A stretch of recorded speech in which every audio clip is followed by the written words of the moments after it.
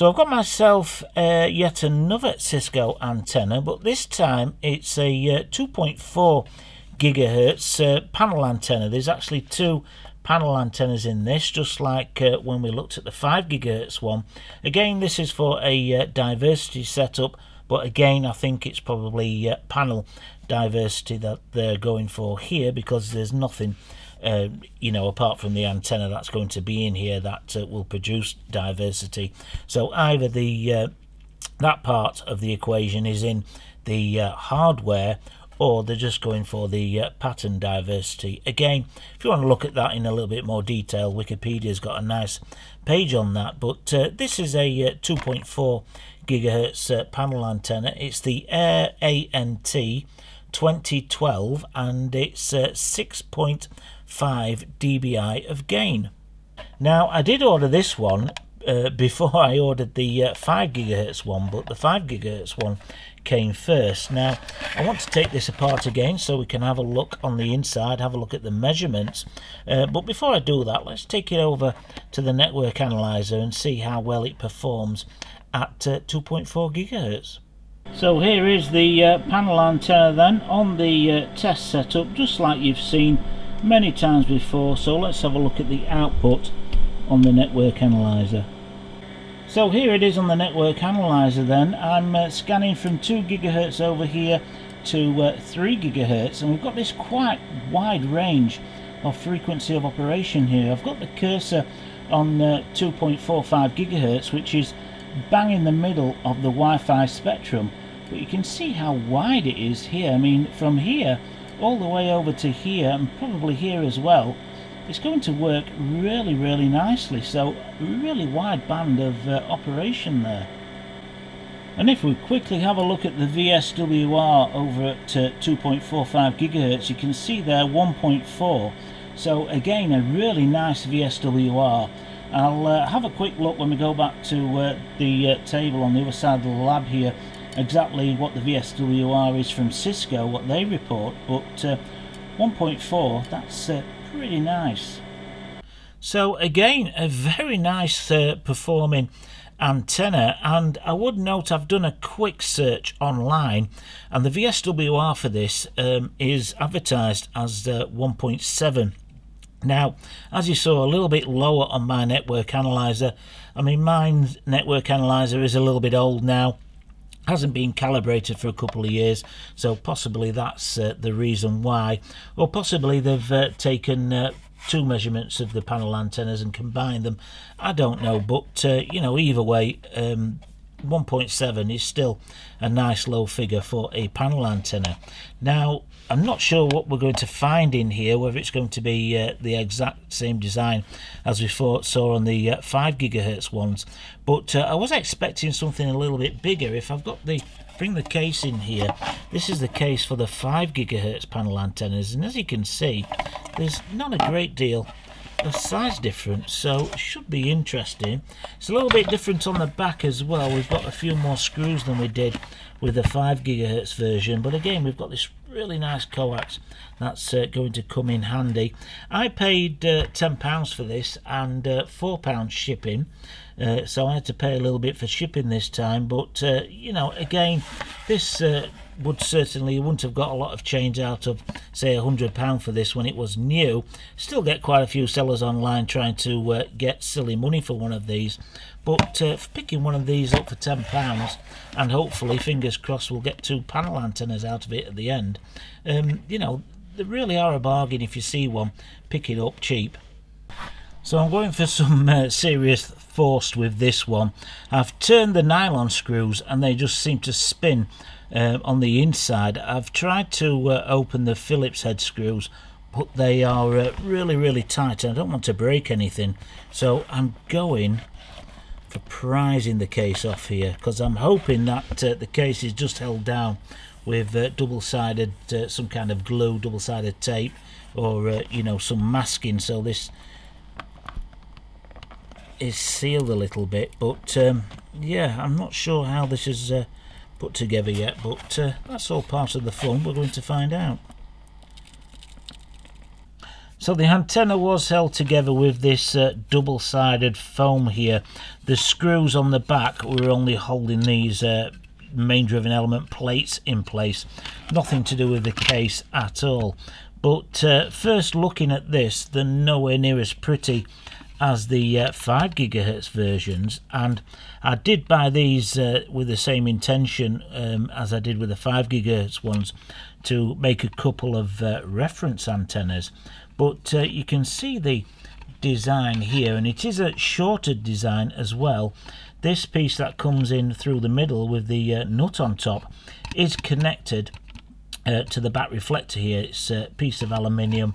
It looks about maybe 2.5–3 millimeters thick, and yeah, that is connected to the back of this, so it's a shorted panel design. This little notch that we've got here as well, that's probably bringing the impedance down again, to bring some impedance matching down to 50 ohms to lower the Vswr. That is a classic design feature with panel antennas. You know, you have your cutout either with your feed, that sort of thing. We've seen those before on this channel, but it's not as good looking as the 5 GHz antennas were. But as we saw on the network analyzer, they certainly do perform at 2.4 GHz. Now, to turn these into a couple of reference antennas that I can use over on the bench, I've certainly got my work cut out for me. It's not as simple as it was with the 5 GHz ones, but I am going to have a go, because I will be changing these. I'll be adding some dielectric under here. I won't be having these standoffs here, so it'd be interesting if I build them and then we can test them again after I've modified them and see if we've changed that center frequency in any way by using you know, a different dielectric and just removing them from this.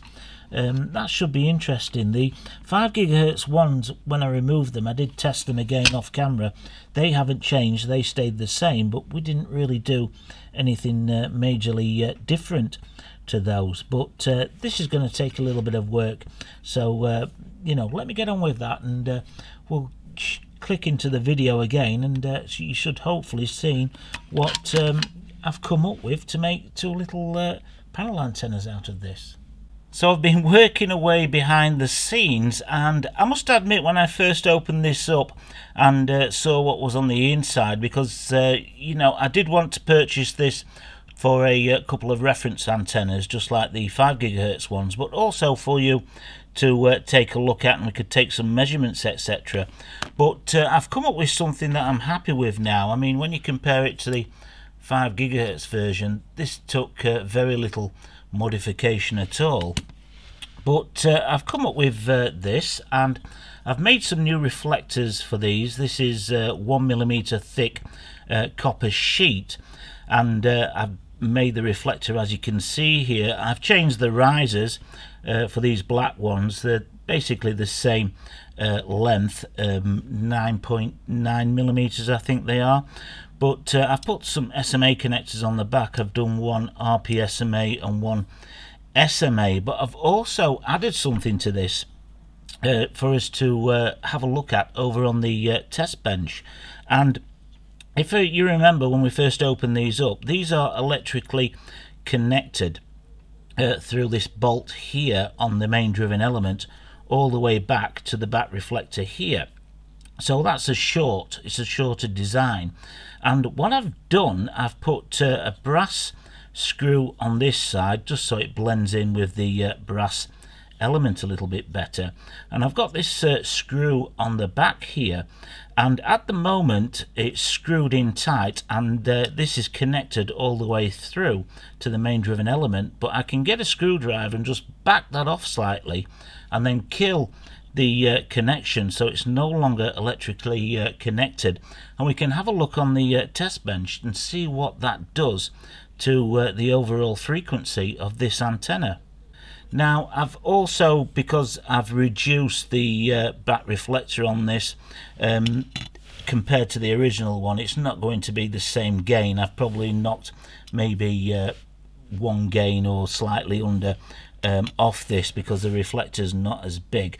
I was originally going to cut it out of this aluminium here, which is 3mm thick aluminium, to make the back reflectors, but I decided to go with the copper. I just think it looks a little bit nicer. So it'll be interesting to see when we test these again if we've changed anything by modifying them like this, and also, you know, breaking that connection between the driven element and the back reflector, see if that changes anything as well. So let's head over there and take a look. Should be interesting. So I've got it set up on the test bench, and if we take a look at the network analyzer, we're still getting a good response at 2.45 gigahertz. So we've got it centered on 2.45 gigahertz just there, and we can go along a little bit. It's quite wide again, its frequency of operation there. Let's have a look at the Vswr. And the Vswr, when it settles down, seems to be a little bit lower than it was previously. We're getting 1.2, 1.3 there, so we haven't upset the antenna too much by modifying it. So it does seem still to be quite a nice antenna. Let me change the frequency that we're scanning at and go a little bit further up. So we're scanning from 1 gigahertz all the way over here to 4 gigahertz here, and you can see that lovely dip that we've got there, just at the 2.4 gigahertz range. A really nice antenna. So let me put it back to how it was before, and what I'll do this time is cut the short on the little panel antenna here by loosening the screw off a little bit, and see what that does to the frequency response. So here we go then, we're no longer connected. We've still got a nice frequency response, but it has lifted up a little bit. So let's have a look at the Vswr. And the Vswr doesn't seem to have changed much. So I'm not sure really, I can't see any real difference there between having that short on there and not. It's just changed it a little bit. If I screw it back in,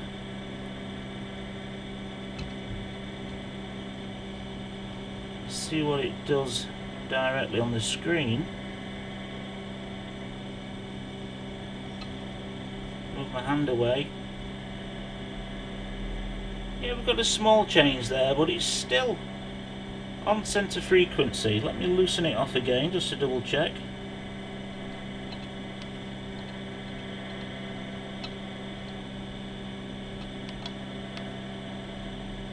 So putting my hand in the way does mess things up a little bit, but if we loosen that up, it doesn't seem to have done a great deal.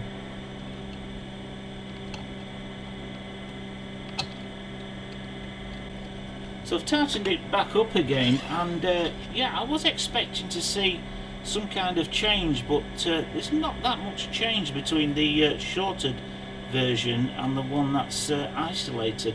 I was expecting to see a bigger change than that, but didn't seem to make that much difference in this case. Now, to conclude, we've turned up with two very nice reference antennas that we can use over on the test bench. These are for me personally when I do something like a calibration, you know, just to double check that everything's working fine. And again, you know, if I use a different directional coupler or different connecting equipment over on there, just to test if that new equipment or different equipment changes anything, you know, when it comes to testing something. So it's nice to get a known good antenna with a, you know, a known output on there. But as I said, I was a little bit disappointed at first, but I think they've turned out quite nice. I will make a PDF of the artwork and measurements that you can download in the description. It'll be in the description of this video. Again, with the back reflector, you can make that a little bit bigger if you want to, possibly get the advertised gain there that Cisco claimed for this antenna then. But you know, this is a nice form factor to have. I mean, it's not overly big, quite a nice form factor. I was hoping to see a bigger difference by releasing this screw here on the front, so they were no longer electrically connected with the main driven element and the back reflector. We didn't get the effect that I was hoping for. In fact, it wasn't really much of an effect at all by having them electrically connected. But I do like to experiment like that. I do a lot of things like that behind the scenes just to test different ideas out. I mean, it may also be interesting to see if you cut this tab off here, what that would do, you know, whether it would raise the Vswr up, change the center frequency or something like that. I don't know, but little things like that I do find interesting. So yeah, the artwork will be below in the description if you want to have a go at making one of these. I either cut the artwork out on some copper or brass and then you know, cut around the artwork, or use it to etch in some PCB to make them out of PCB. I mean, you know, you've got lots of different options with a design like this. But if you did enjoy the video, please give it a thumbs up. Any comments or questions, drop them below and I'll do my best to answer them. If you want to help support this channel on Patreon, then please do so. It helps me to buy little things like this so we can take a look at on the channel. But you know, hopefully you'll join me on the next one.